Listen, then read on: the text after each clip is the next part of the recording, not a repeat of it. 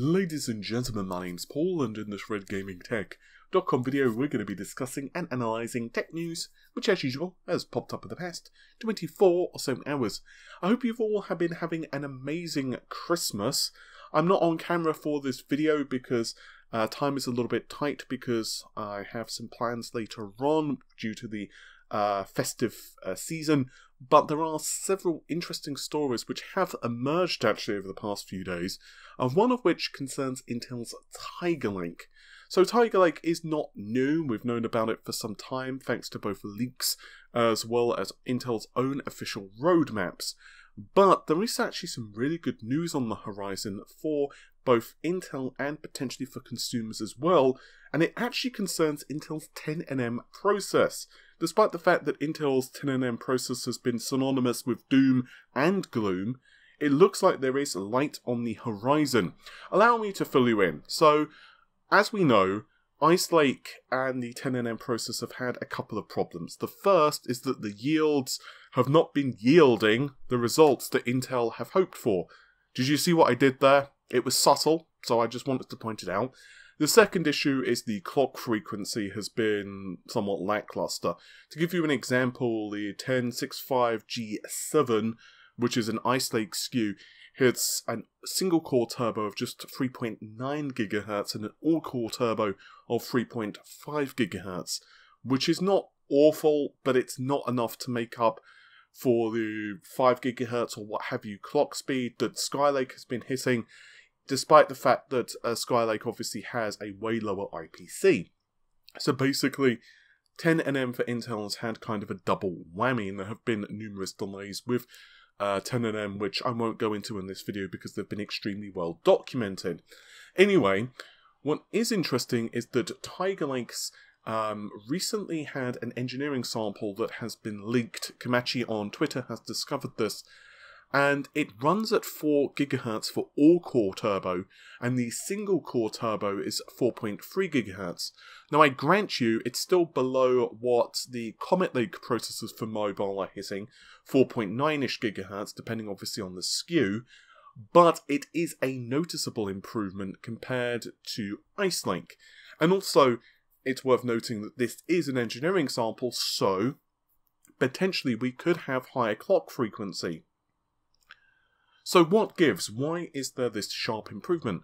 Well, most likely it's because Tiger Lake is being built on the 10nm++ process. Insert your memes in the comments down below, please. This is compared to Ice Lake, which was using the 10nm+ variant of the manufacturing process. This is actually a really good sign for Intel that I'm not saying 10nm++ is going to be the cure-all for everything for Intel, but at least it indicates that they are fixing the issue. Clearly for desktop, this is not really a big deal because we're going to be stuck on 14nm for a while. As many of you know, Rocket Lake is allegedly going to be a backport of Willow Cove, aka Tiger Lake, albeit on the 14nm process, but sticking with 10 processor cores. But either way, for the mobile sector and for eventually other CPUs, like for example, I don't know, servers, it will definitely be a massive improvement for Intel. And I also feel that this is going to be of benefit for us, even if you are more of an AMD fan, because obviously more pressure on AMD means they continue to be as relentless as possible. I'd also like to discuss another smaller piece of Intel news. This one, however, concerns their desktop graphics products. Credit to Tom's Hardware for this particular post. I'll link their article in, of course, the description of this video. And this basically solidifies some of the rumours that we've been hearing for Intel's DG1, which is, of course, Intel's first foray, well, I guess technically it's Intel's second attempt at their first foray into discrete graphics. So DG1 has been known for some time to be the lowest end SKU, in the discrete graphics lineup. However, an entry on the Euro-Asian Economic Union website actually gives us further details and insights into this particular SKU. It looks like it packs 96 execution units, which is, by the way, the same number as Tiger Lake. What does this mean? Well, basically speaking, it looks like it's going to essentially be Tiger Lake's integrated graphics, albeit on a discrete package. If you're unfamiliar with the architecture of Intel's graphics processors, basically each execution unit houses 8 shaders, although we don't know, of course, whether this is going to continue for architectures beyond the 10nm graphics processors which launch next year.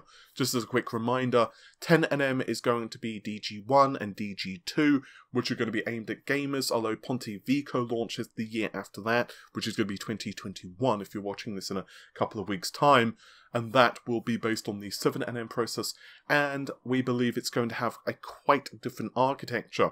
There have been a lot of interesting developments with Intel, because it looks like it is based on XC's LP architecture. And from what we gather from Linux patches anyway, Intel seem to be wanting to, I guess almost kind of do Crossfire/SLI with the discrete graphics as well as the iGPU, which is inside of their current CPUs. I actually covered this back in October with a video, but basically we've seen Linux patches which allow these two GPUs to work together, although it's extremely early days, and whether this A works for Windows and B whether this is, well, any help to gamers, your guess is as good as mine. We have precious few details of what Intel are actually planning for DG1/2.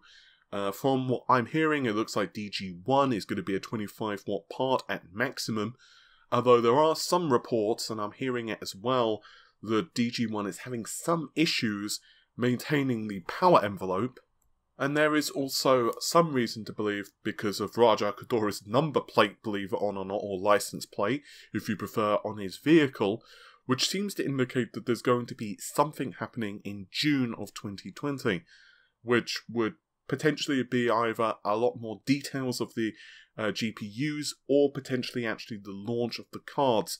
I am hearing that with DG1 anyway, Intel are basically going to be charging a few bucks for the GPU. I'm of course being a little bit silly there, but I'm essentially saying that they're going to charge the least amount of money possible. This is in an effort to offer a solution for folks who just need a very basic graphics card. And also you could presumably say that it's going to be one of those weird scenarios where you could potentially have, like, let's say a Ryzen 9 3950 or 3900 and pair it with an Intel GPU. So for example, if you just need lots of CPU grunt but you don't need a whole lot of GPU grunt, this might be a good option for you. And also could potentially add some pressure to the market in the lower end SKUs. There is also a lot of conflicting information at the moment of how well both DG1 and DG2 are progressing. I'm hearing from multiple different people that DG2 is allegedly targeting RTX 2070/2080 performance. There is some confusion between the two. I also covered this recently in a video. However, while that is not particularly impressive for a card which launches next year, let's say mid to late next year, you need to take it in the context that Intel allegedly will be launching this at a very cheap price. As always, I would say don't pre-order anything and keep your hype to at least a manageable level, and let's see what the benchmarks are when this card launches. I am, however, still happy that Intel are entering the discrete GPU market, because ultimately it is going to just be a third player. And quite frankly, I think we need more competition, and I'm also really excited at CES next year, because we should, theoretically, see a lot more detail from AMD and their RDNA 2nd generation as well. The final thing I'd like to cover for today regards Nvidia and their RTX GPUs, because according to Jensen Huang, who is, of course, the big boss over at Nvidia, plus of course Nvidia themselves, the RTX 2080, which you can find in laptops, they use the Lenovo Y740 as an example. The RTX 2080 inside of that is actually faster than the next generation systems. although they were very cagey on whether this meant both Sony and Microsoft's console, or exactly what they were referring to, because the rumour has it, of course, that Microsoft are going to be launching 2 different SKUs. If you missed that information, we know, of course, of the Xbox Series X, which is rumoured to be about 12 T-flops, but there is also rumoured to be the Xbox Series S, which is allegedly going to be around a 4-ish T-flop target. In the very same slide, Nvidia were also comparing it against the Lenovo Y900, which was based on a GTX 980M, whereas the RTX 2080 is using a Max-Q design. Basically, these GPUs are specifically developed for laptops and aim to offer an increased level of performance, but also maintain a lower power consumption. And obviously this has benefits with laptops. A, they have slimmer form factors, so cooling is obviously a concern. And secondly, well, it's a laptop, so battery life is obviously quite important, as well as portability. I have several thoughts actually regarding this, and I'm probably going to break this down to a separate video soon, because I actually want to really go into the whole cost of GPUs and the concerns I have given the next generation consoles. I've been meaning to do it for some time, but I've just been so busy over the last week or two, what with Christmas, plus of course getting a review of the GTX 1660 Super up, as well as working on several analysis videos for the next generation console, plus a couple of other things. I just haven't had time to really kind of think about my thoughts and solidify them into any semblance of a script. However, I do have a couple of things I'd like to kind of dive into in this video. The first of which is that, well, the cost. Let's take worst case scenarios for the next generation consoles and say that the PS5 as well as the next generation Xbox cost, let's say $500 US. I'm not saying it will cost that much. I have a feeling the PS5 is going to be more like $399, but let's use worst case scenarios here.